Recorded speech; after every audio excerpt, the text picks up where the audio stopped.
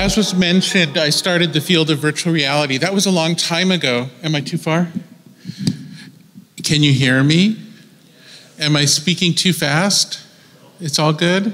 Okay, so in this world of futurism, I'm kind of an elder now. I've been doing it for a long time. Back in the early 1980s, I was trying to explain the ideas of virtual reality to audiences, and at the time it was so fantastic that people just couldn't get it the first 3 times. And I'd have to explain it over and over again, and suddenly they go, "Oh my God!" And they got very excited. And we started selling VR products all the way back then. A lot of the people doing VR now would be rather shocked, I think, at how interesting it was back then. Later in the 1990s, I was the chief scientist of something called Internet 2, which was an international academic consortium trying to figure out how to scale the internet so that it could become a global service. I've done startups. I've done 4 of them that went to Google, the pharmaceutical Pfizer, Oracle, and Adobe, so I've done that.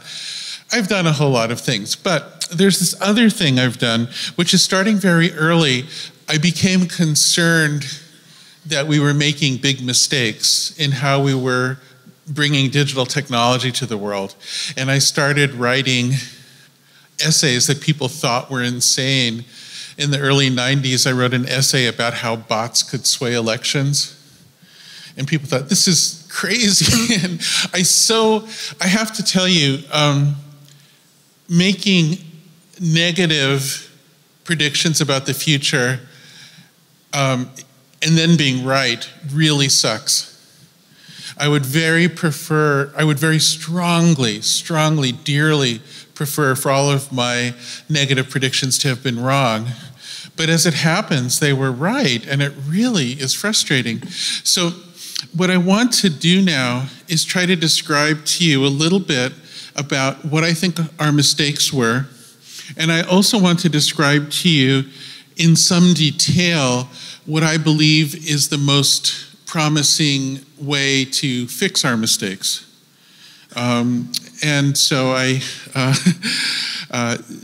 this will become concrete. I'm not just going to tell you ideas, I'm going to tell you about specific things. You might find that boring, but you shouldn't. This is what makes the world work. Okay, so what has gone wrong? Well, there's this interesting thing that's happened in the world where lately it seems like everything's gone crazy.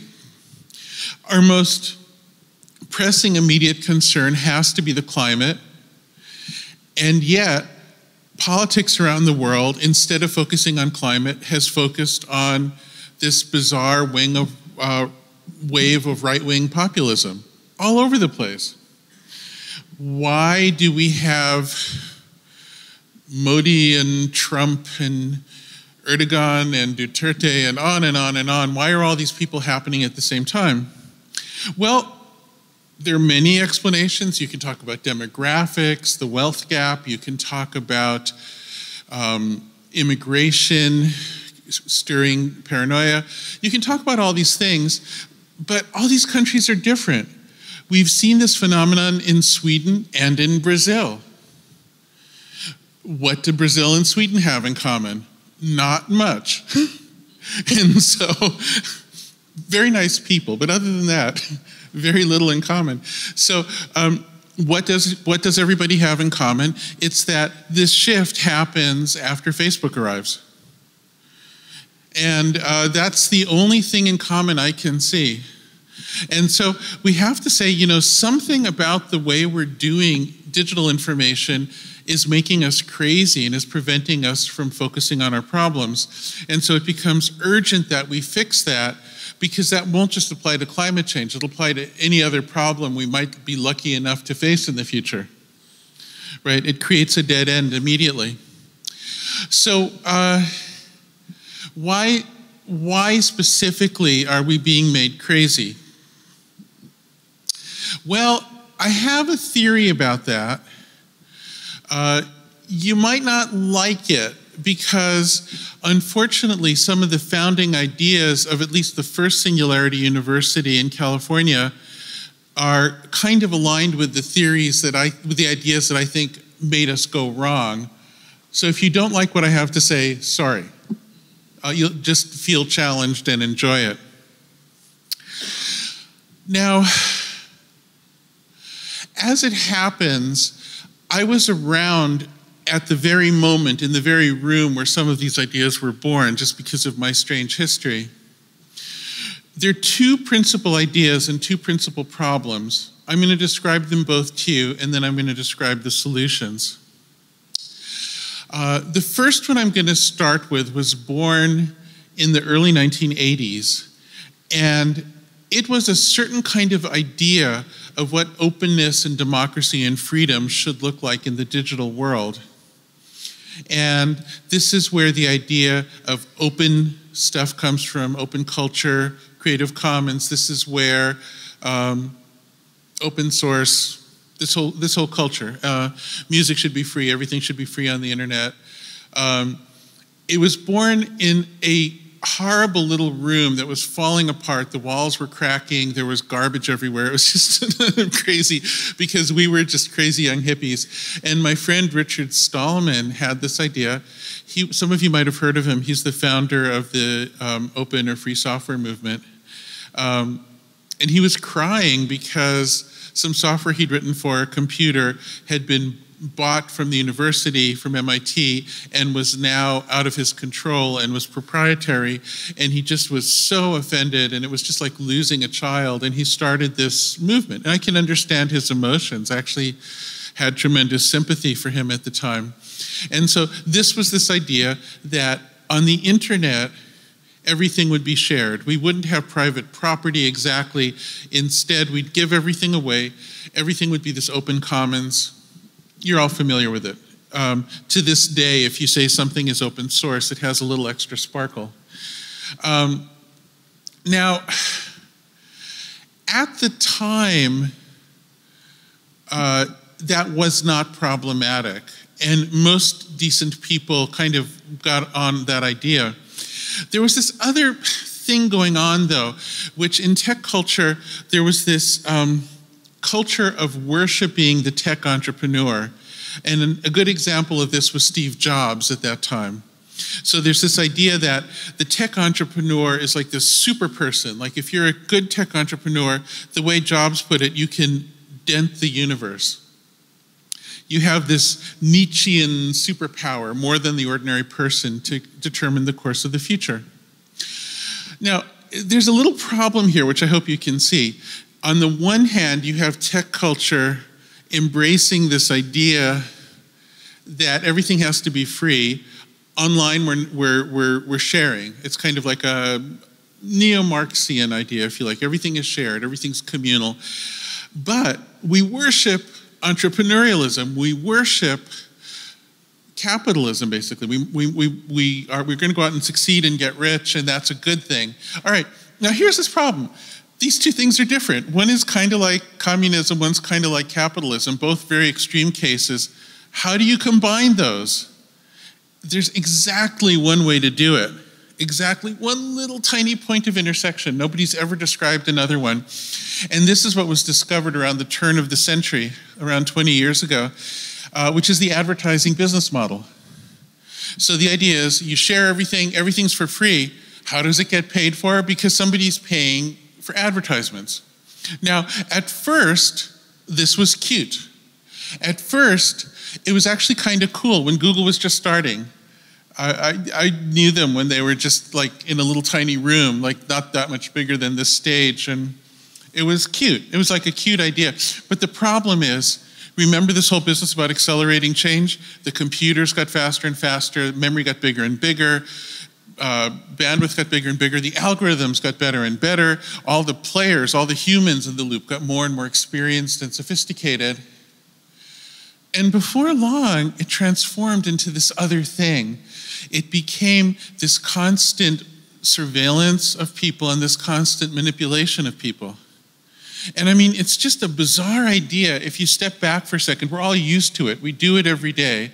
Every single thing we do on our phones is likely to be funded this way. But think about how, imagine somebody told you about this civilization where any time two people connect or interact, the only way it's financed is by a third person who wants to manipulate those two. Is that not strange? Every single thing you do is financed by somebody in the middle who hopes to trick you. That is the society we've built, which is just so weird. Now, there's an argument, who cares? What if what I do is being funded by somebody who wants me to get coffee at one cafe instead of the other cafe? What difference does it make? It's very minor. And in many cases, that's true.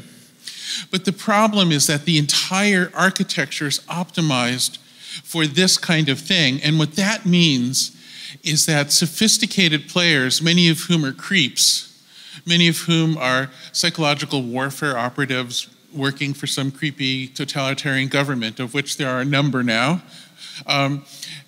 they get sophisticated at leeching off of the system.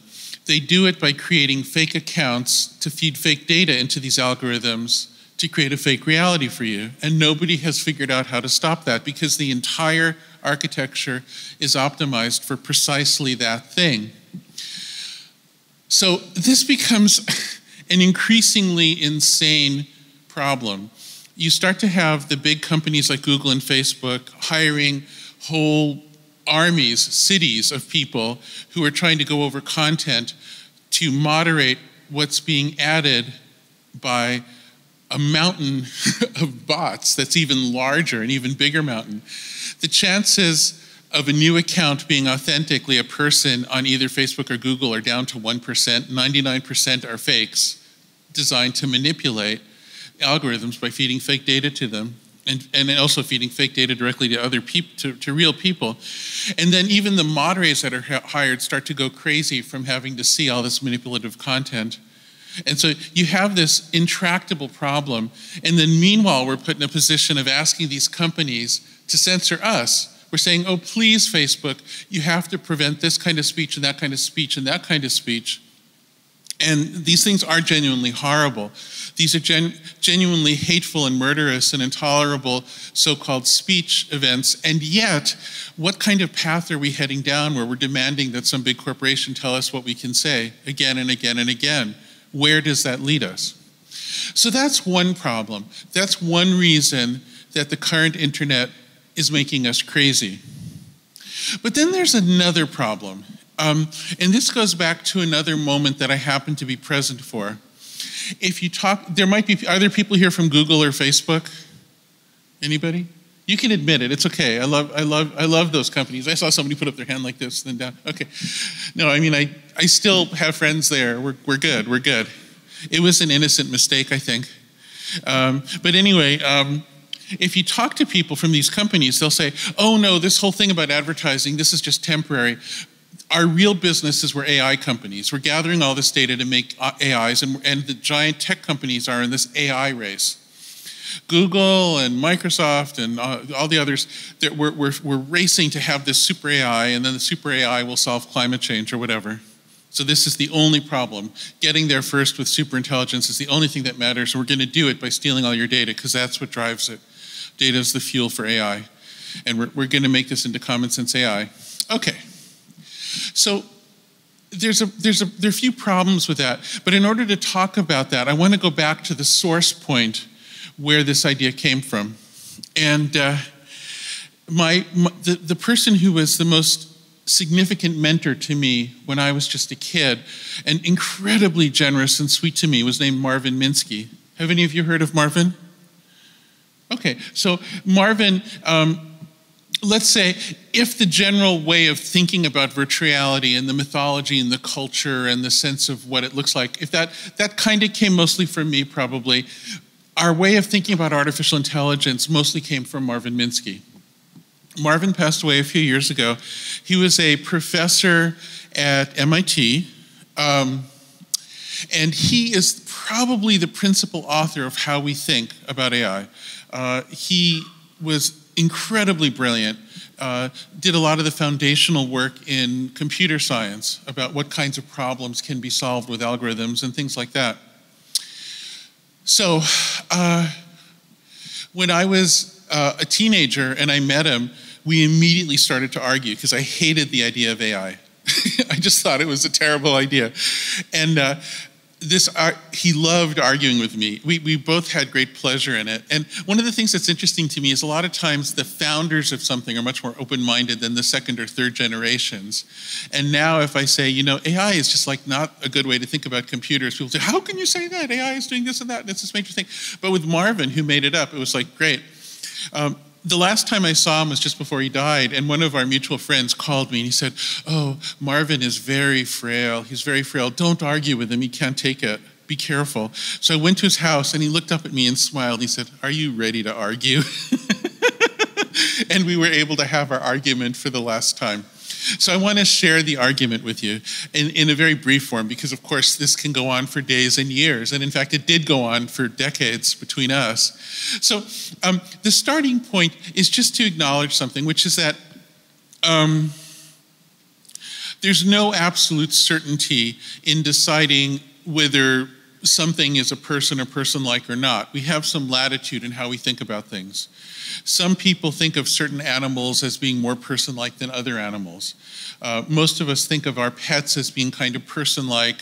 And, it's a funny thing. Like, you can go to parts of the world where people eat dogs or horses or whatever, and sometimes that'll cause offense because it violates someone else's sense of the status of those animals. And it's very, very hard to come to a precise idea of what you should treat as being person-like. Now, Marvin's idea was that we should, and of course, this goes back to Alan Turing and the Turing test, which is a fascinating thing, but I'm going to skip over that in the interest of time. Marvin's proposal was that we treat the computer as if it's an organism like us, a person like us that's becoming more and more like us and will surpass us eventually. The term singularity had not yet been coined. That would come a little later with somebody named Werner Vinge, but we already had the concept of the singularity. Von Neumann had actually had that idea. So what I was saying is that, and see, the ideological context was that throughout history, people with narrow minds have been trying to elevate humans and put humans at the center, and they've always been wrong. Galileo said it doesn't really make sense to think of the universe revolving around the Earth, and he was right, but he went to jail. Darwin said, we must have evolved from animals, and people say, no, people are divine. That argument is still going on, and Darwin was right. So isn't it just some sort of sentimental human fallacy to say, oh no, people are special? No, these computers will be even more special. So my argument was purely pragmatic. I was saying, I think it's useless to argue metaphysics. You can't argue about whether a computer has consciousness inside or something. You'll never know. We only grant each other a sense of consciousness through faith. We can't really be inside each other's heads. Even if we could through some kind of neural link, we wouldn't really know if there was some other center of experience. There's no way to have anything but faith ultimately when it comes to the consciousness of others or the sense of experience of others. But they're pragmatic questions about what interest is served, what result you get according to your belief. If you believe the sun is the center of the world, it becomes intractable to calculate space travel. There's just a definite reason why that's a terrible idea. If you believe that humans are separate from evolution, it becomes impossible to understand disease or agriculture or planning. Everything becomes impossible. So that's also a terrible idea. But it might make sense to believe in people as being special versus computers. I think in that case, the calculus comes out differently. Now, let me give you an example that's more recent that explains why I believe this. There are a few services, and the lab where I do most of my work, the research organization at Microsoft, is one of them, one of the principal ones in the world now, that do automatic translation between languages, between English and French, let us say. So Marvin had actually assigned some students back in the late 50s to try to make this language translator. He gave it to some grad students as a summer project. Just take 2 dictionaries and a Chomsky-like description of grammar, and then you should be able to get a translation. But that didn't work, and people tried and tried and tried for decades. In the 90s, some researchers at IBM tried a completely different way. Instead of trying to represent language, they just did, well, they didn't just do it, they did a combination, but they did statistics, big data. They took a vast corpus, a vast database, and did statistical correlations of phrases. And by mashing up a bunch of phrases that happened to have been translated by a human, you could get a resulting document that was readable for the first time. And while we've improved upon it over the years, that's still essentially what we're doing.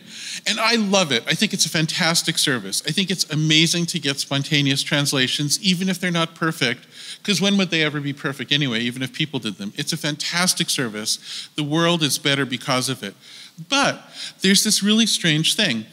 There's a profession of people who are translators, right? And they've seen their career options destroyed.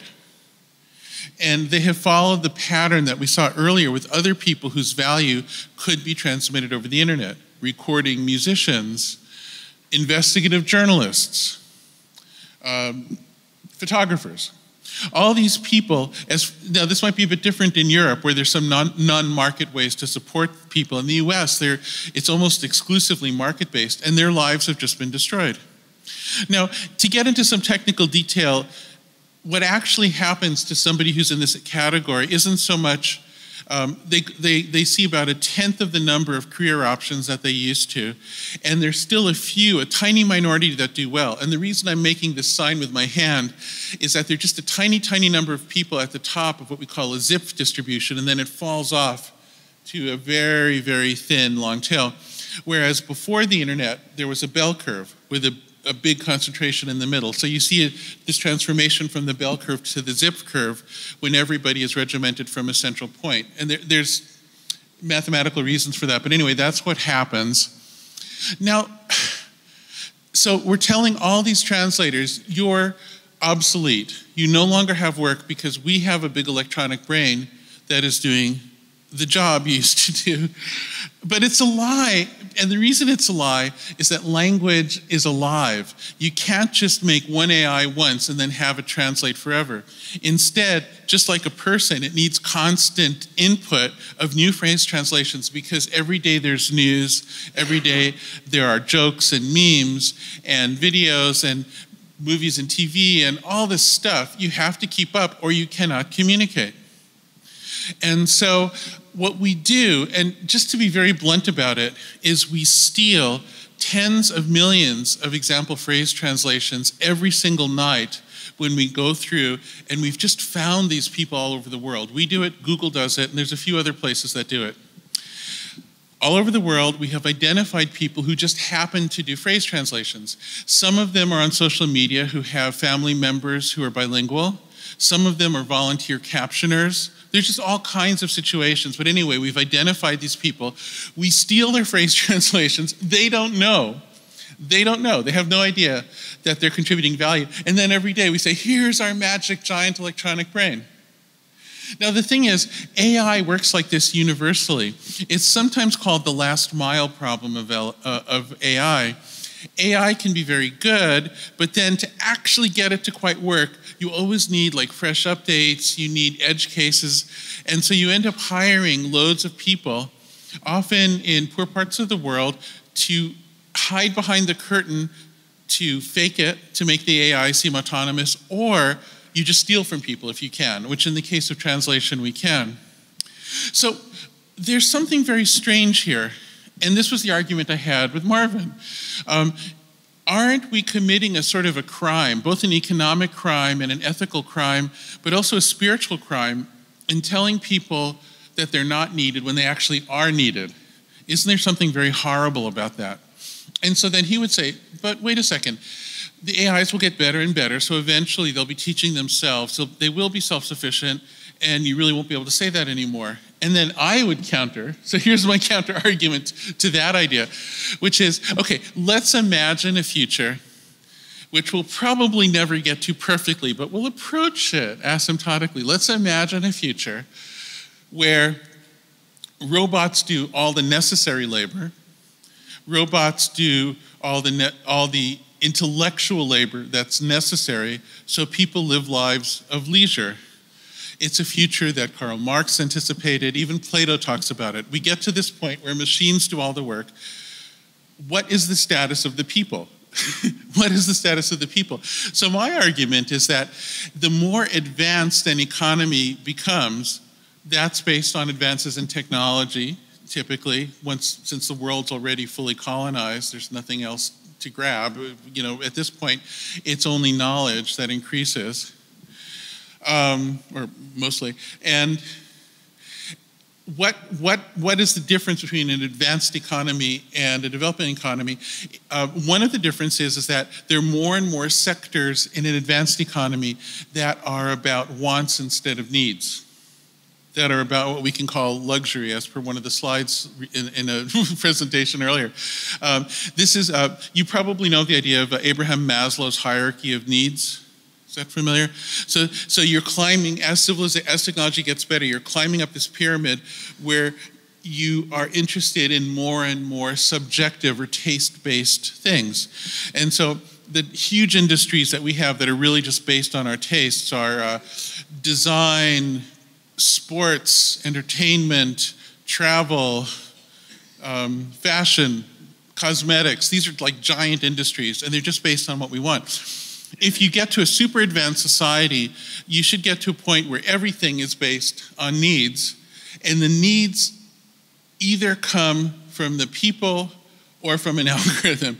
And so if you say, well, it's AI deciding what you should want, then you're putting people in a subservient position. Is that really what you want? No. The utopia you want is one where people are getting what they want, and they have some kind of authenticity. They're not just being programmed by some behavioral manipulation. And in that case, all of the value comes from their taste. It's the taste of people that's the real value of the AI. So there's no case where the AI is really independent and also valuable.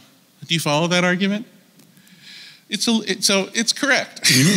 That's the correct answer. So the thing is, if you really believe that in this fully automated future, AIs can decide what people want, then what you're doing is you're giving up on you deciding what you want. And now, this idea of what are computers for, the very first implementation of a network experience where somebody got online and interacted was designed by, get ready for it, B.F. Skinner, the behaviorist. And this was before the internet. This was before packet switching. This was before ARPANET.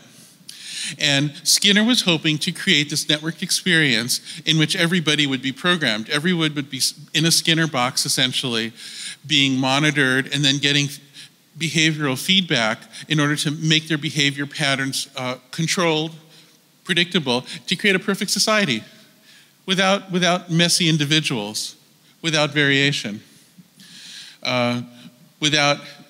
and if you want to measure how much variation there is, look for those bell curves, because that's the mathematical indicator. So it would be a society of those zip curves. And of course, we're implementing Skinner's vision. We're implementing it through these monster central hubs like Google and Facebook on the so-called advertising model. Now, oh my God, my time's going to run out. The specific way that this model makes people crazy is something that needs a bit of description, and after I've dug into it, I'll go into some of the solution space. So the way the model works is it's a feedback loop. The very first mission of any algorithm in one of these hubs is to engage you, and then the secondary mission is to persuade you. Those are the terms of art that we use in Silicon Valley. I prefer addict and manipulate to engage and persuade. Doesn't matter though. Now, how do you operate the feedback loop?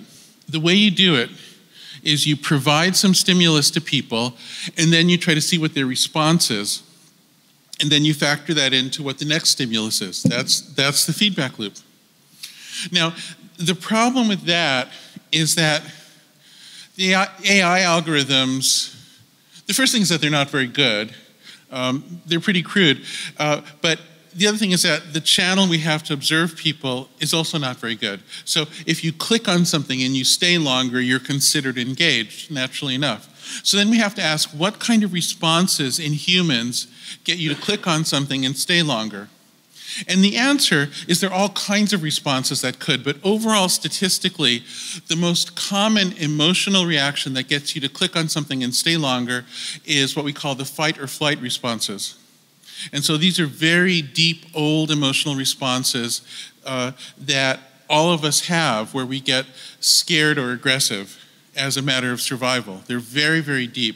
And so if somebody gets scared or angry, they'll click more. Now, sometimes people click out of love or affection or admiration or all kinds of things, but statistically, that happens more often. Actually, it doesn't happen more often. It's just detectable more often, which is a crucial distinction. If responses are measured in laboratory conditions outside of the smartphone, then you see a kind of a parity between different kind of emotional reactions. But if you ask what can you measure with the devices people use, then you end up favoring the fight or flight. Follow that? Okay, so now what is the consequence of that? There are two consequences that are really crucial. One consequence is that people are getting these emotions triggered more often than in previous circumstances. And so everybody becomes a little more paranoid and a little more irritable. The effect is not great. A good approximate sense that we've gotten from what studies are possible is like maybe 1% more a year. But the problem is that for some people, it's much more than that. And also it appears to be cumulative. So this is part of, I think, why we see the rise of politics that is so based on paranoia and irritability. Everybody's like, oh yeah, those people over there, or they might be afraid. And so the politicians who are able to key into that have suddenly this amplification that they didn't have before. Now, the internet did not invent these responses. They've always been there, and there have always been politicians who are good at using these. It's just tipping the scales a little bit to favor these people. But then there's another thing that happens which might even be worse. And I'm going to use an example of the Black Lives Matter movement in the United States. Have you all heard of that? Do you know what that? Okay. So when Black Lives Matter started, they got what I call a magic carpet ride on the internet because you use tools like Facebook, Twitter, YouTube to post content about your cause, and then it just seems to amplify, and it's like suddenly you have this giant cause that seems to make much more progress much more quickly than it would have in previous eras. So you think, wow, this internet thing's fantastic, yay. Okay, then what happens is the algorithms take whatever content you uploaded, all your tweets and your images and everything, your movies, and they start moving them around randomly to see how they can engage people. Okay, so who are the people who provide the most measurable engagement? Well, it's the people who are made angry or fearful. So suddenly, the algorithm detects the nascent racists, the Ku Klux Klan, the neo-Nazis, and it introduces them to each other, and then it reinforces them more. And nobody even realizes it's happening because it's just stupid algorithms. There's nobody, well, there maybe are a very tiny number of people who are sympathetic with this, but in general, there are very, very, very few people who are sympathetic with this sort of thing within the tech world. A tiny, tiny minority have made themselves crazy by using their own technology.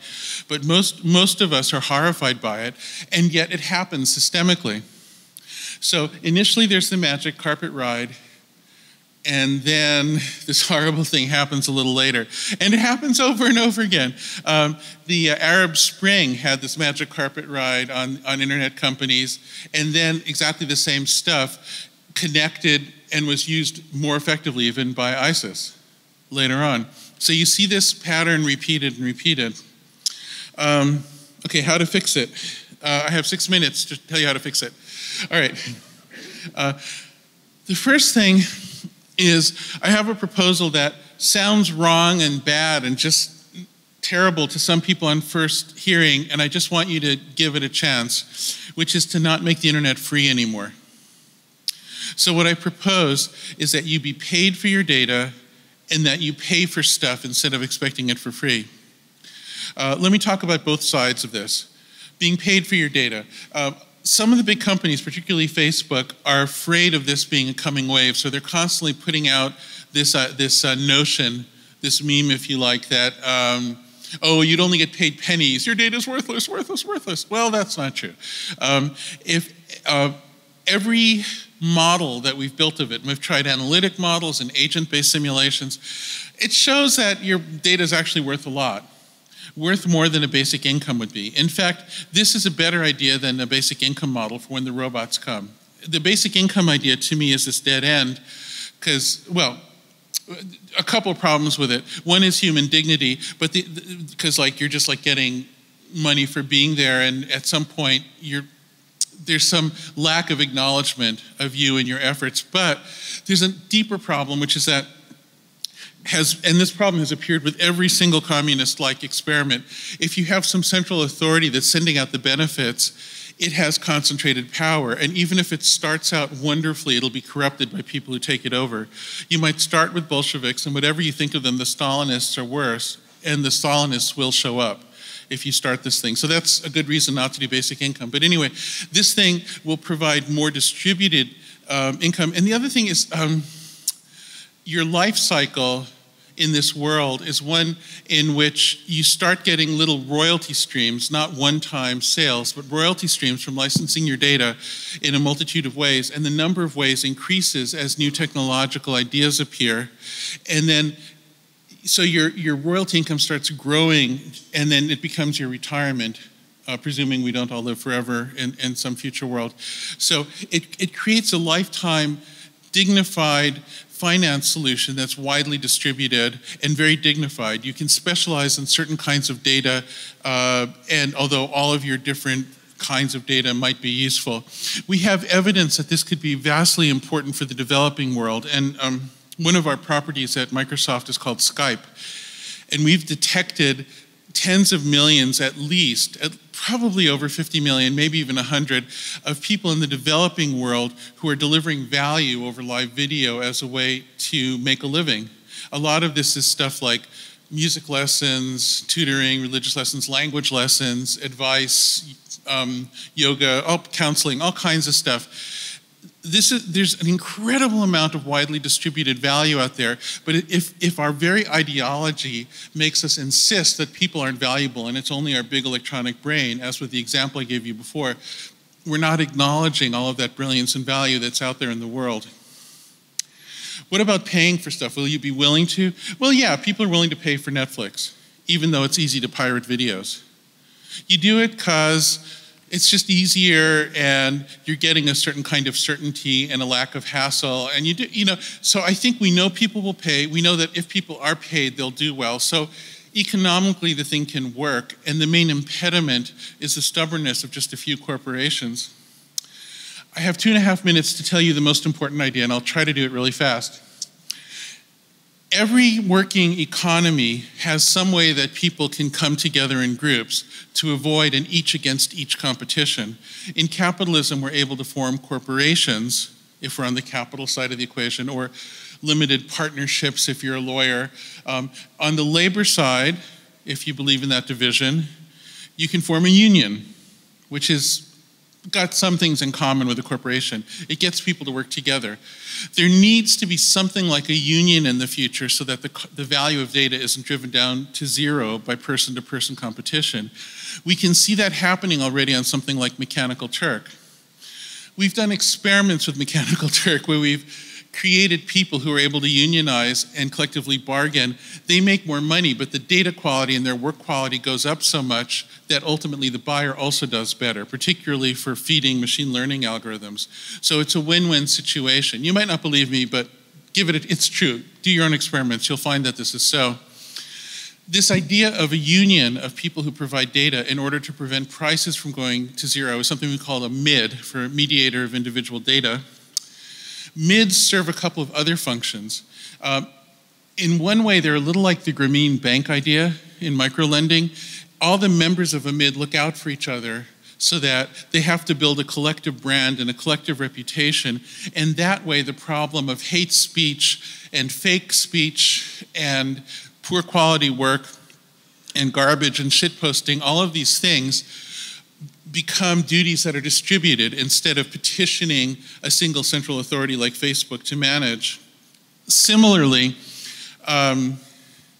free speech is maintained without giving the most speech to the most annoying person, which is what happens right now. And the reason why is that when people band together into groups, if that group is terrible, then the group as a whole starts to lose authority, lose trust, and lose audience.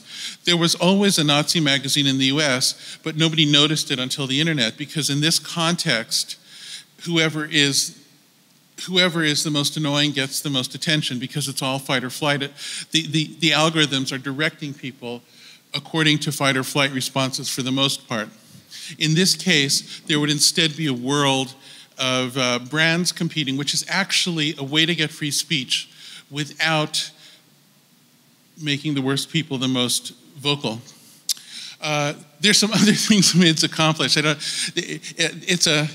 I'm almost out of time. I'm out of time. I was afraid this would be hard. Okay, so in summary, the solution space for this particular craziness is to create a social, political, and economic structure where people can work as groups. Some of them might be in the millions, some of them might be small, some of them might be specialized, some of them might be based on involuntary data like how you walk or something.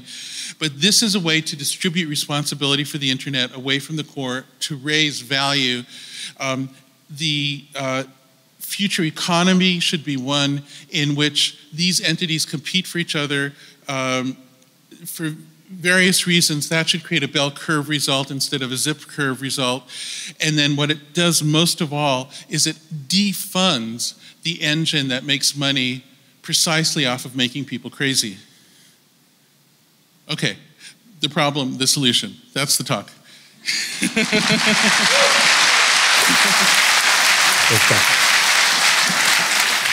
Please stay. First of all, Jan, wow.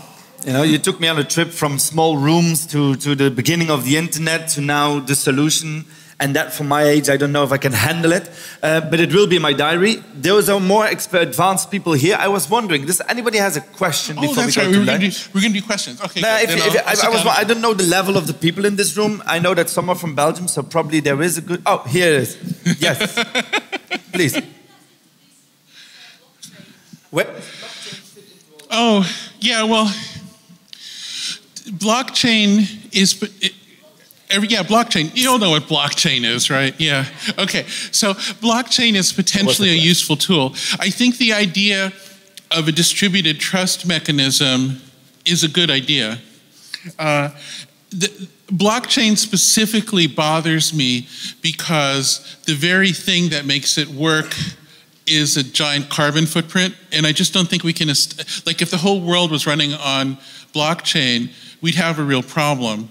I think we need something much more efficient. But then there's another thing about blockchain. Blockchain creates trust to its edge, and then there's a cliff. All right, so what you see again and again with blockchain-based systems is that the blockchain mechanism itself is pretty reliable, but then you have fraudulent exchanges and people just forgetting their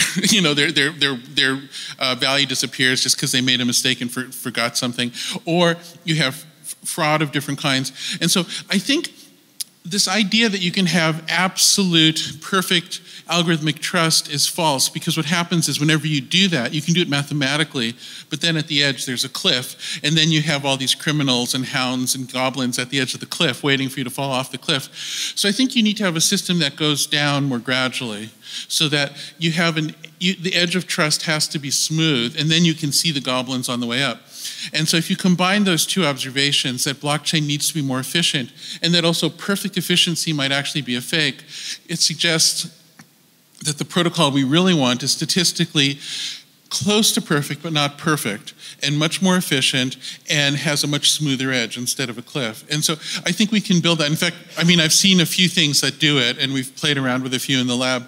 But the general direction of blockchain is reasonable. The other thing to say is the blockchain community has gotten much better since there have been crashes and volatility, because a lot of the get-rich-quick people are out the door. So now I think we have a really valuable community of people who actually are trying to make things better. So if what you mean by blockchain is the community of people interested in it, then they're essential. Okay, make it goblin-proof. Another question. I now have a box that I can throw at people. Yeah, sir. I have to throw it, otherwise it doesn't work. There you go. Wow, that's cool. Yeah, congratulations, by the way. Very well done. So I'm gonna stand. I'm Eunice. I work in Luxembourg. I'm one of the few from Luxembourg. Okay, don't brag. Oh, I could tell immediately. I mean, yeah, he catches like a Luxembourg. With a beard. It's the typical Luxembourgish beard, of course. Yeah, yeah. So, what do you think about the future of VR, of XR in general? Can you say just a few? Because you're the founder of VR. Thank you. Oh my. Well, you know, a lot of the origin of VR was in that same argument with Marvin Minsky, because he would say, you know, well, okay, so you believe people are magical and people have souls or something. What does that get you? And so, to me, from like, if you were talking to me when I was 20 or something, what I would say is which was a long time ago, what I would say is that VR is kind of the opposite of AI, because VR only makes sense if you believe in internal experience, if you believe in some kind of center of consciousness. And here's the reason why. You're in this simulated world.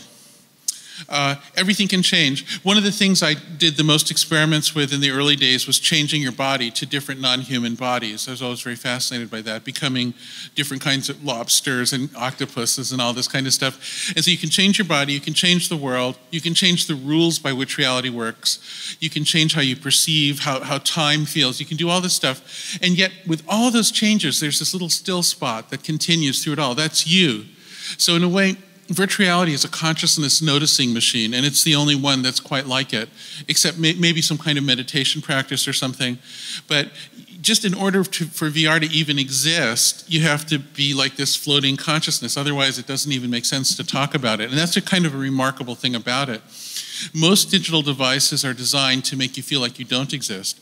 Like you talk to the voice assistant and it's like, oh, we're equals, we're talking, you know, and you're turned into data. It's almost like there's a simulation of you in your device and in the cloud.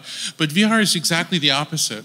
And so what I always thought VR would lead to was some sort of a future in which people think of themselves as being more magical than they used to, and a future in which oh God, my old. The idea was that instead of the future being a quest for more and more power, which would probably lead to our destruction, it would be to more and more creativity for sharing with each other and connecting to each other, which could be an infinite quest that has no end, that could really go on for billions of years, as was proposed in a talk, whereas technology for technology's sake probably can't be advanced for billions of years. Sooner or later we'll destroy ourselves on that. But this kind of creative communication and connection thing. So I always thought of it as like a form of shared intentional waking state dreams. I had a whole big rap about it. I still do that talk once in a while and it's still fun. But so that's what I see the future of virtual reality is some kind of a celebration of the magical quality of humans and this kind of intense creative in the future, I think there'll be good enough tools that you can improvise virtual reality. You can improvise the content of it as fast as you now speak. So you'd actually be making worlds, and this notion of dreams that you just play like music, like you have a musical instrument, but instead of music, the whole world comes out and is changing. And this idea used to be very abstract, but just recently, there's some younger people in my lab who can do it, who can improvise virtual reality so fast that you can start to feel this new kind of communication emerging. So that's a little bit. But I mean, I spent most of my time not on that stuff. I spent most of my time on things like surgical simulation and practical things. More recently, there's a device called a HoloLens that does a mixed reality device that we finally got working after many years. And so that's another kind of thing I'm interested in, but that's a whole other talk, yeah. Yeah, you're satisfied with that answer? Yeah. There's a person behind you. You can throw the box to that person. We have 2 more minutes. Be brief. Yeah, you didn't tell us any doomsday, basically, vision for the future, a little bit. I didn't tell you any doomsday vision? No. Well, the thing is, The whole talk was about doomsday. Not really, not really. Look, I mean, like, doomsday is the cliche of our times. Every day is doomsday now.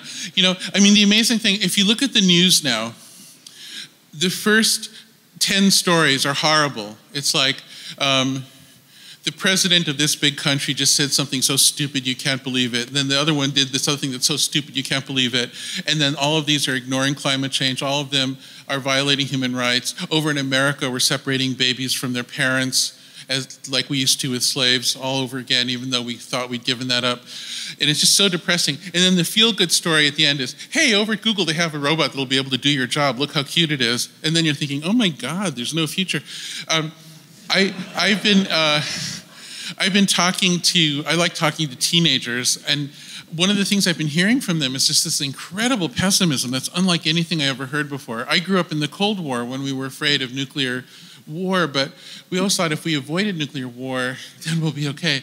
But they don't feel like, they feel like, well, if we make it through climate change, then we'll be replaced by robots. It's almost like they're in this checkmate situation, and I hear things like, why did our parents have us? Why are we here? And that's a kind of darkness that is just terrible. And so in order for us to make it, we have to both find a way to make it through this crazy making thing and then use that little bit of sanity to deal with our climate. And we have a few other things aside from the climate to deal with. And then at the end of the day, though, we have to get human-centered. You know, you can't be a technology-centered species. You have to be a species-centered species in order to survive. You know, and right now, this misdirection where we think it's about the technology, like we think it's about the giant electronic brain instead of the translators, serves the interest of whoever owns the electronic brain. So these days on the planet, your wealth is determined by how close you are to a giant computer, you know? And I've done really well with it. I'm close to a giant computer, so I'm doing well with that. And that's true for the hedge fund people and the mobile phone operators and the tech companies and the central intelligence agencies around the world.